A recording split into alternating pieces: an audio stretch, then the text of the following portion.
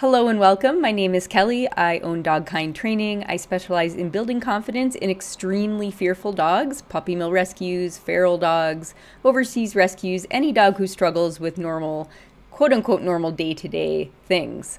And today I will be talking about what confidence building might look like in a practical sense when it comes to our dogs, and what one thing can you start today to start building your dog's confidence. So reinforce your dog's strengths to build confidence. So this is for you if your dog is anxious or fearful and you're just not sure where to start to build confidence.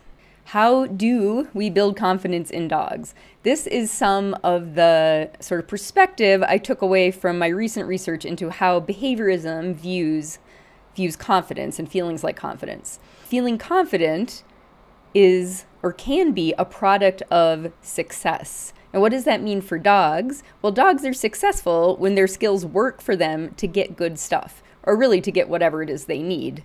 But we're going to be talking about positive reinforcement in confidence building.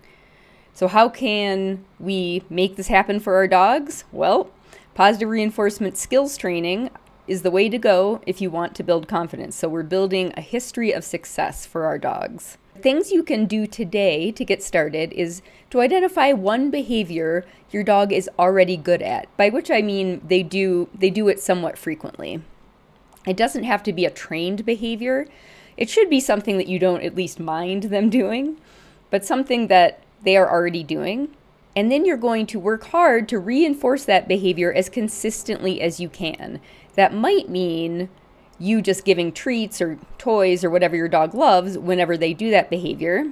But that could also mean arranging the environment to make sure that positive reinforcement, something good, is being provided by the environment, especially if you have a very fearful dog who you can't just hand treats to. And then reinforce it every time you see it, wherever your dog does it. This will help to build some generalization, which is also very important for confidence building. Here are some examples from Pancake, and I wanted to show you examples from Pancake because early on he didn't do that much. He didn't have that many behaviors that he was doing, at least in the traditional sense that you would think of as things you would want to reinforce, but he was doing things that I could reinforce.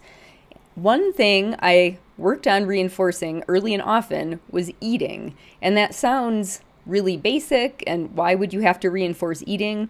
But the issue with Pancake, and with many very fearful dogs, is that he wouldn't eat when I was nearby, so in my presence. Here's just a very brief example. Here's Pancake. Early on, he's sitting in his little bed. I'm in the upper right-hand corner of the video, and I'm going to toss a treat to him. And then I'm just kind of watching him, and the next treat I deliver will be contingent on, so following him eating the first treat. You see, it took him a second to decide, am I going to do this? Am I going to go get that treat? But once he went to get it, I'm kind of watching him without staring at him because he wouldn't eat if I was looking right at him. Then I would do another treat. So not only do you get the good thing, the good treat you just ate, but as soon as you swallow it, here comes another treat.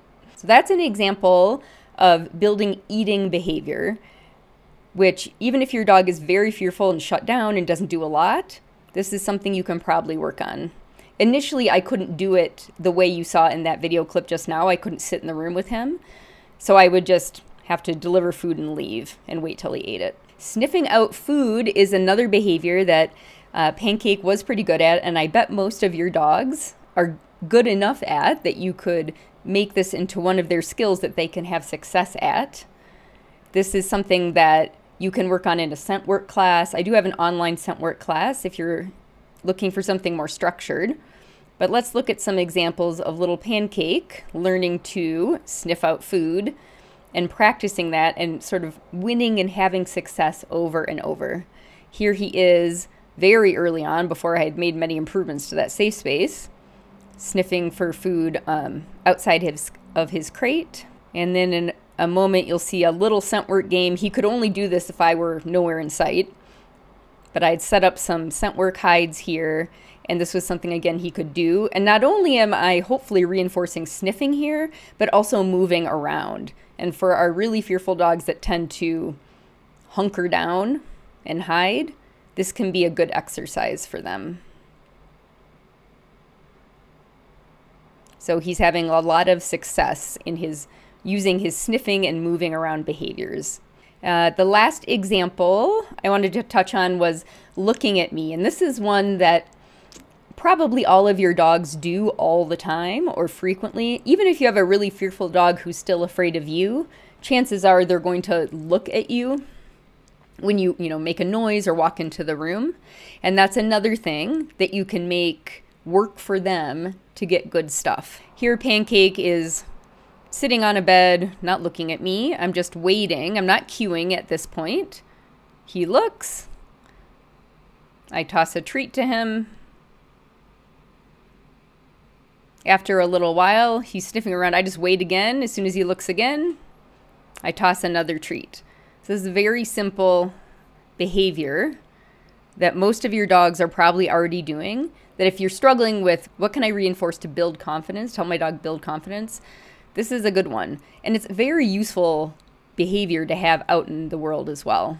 So your action steps or homework for this video, pick that one behavior, reinforce it consistently, and reinforce it everywhere you see it, since we want our dogs to succeed in many different contexts so that they feel confident in many different contexts. Of course, we can't ask them, are you feeling confident?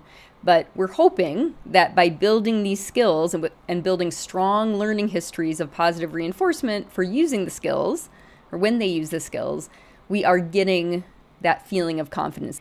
Just a quick plug for our free guide, Caring for Your Fearful Dog. If you don't have this already, you can go to this link, put in your email, and the PDF will come to you. dogkindtraining.com/care.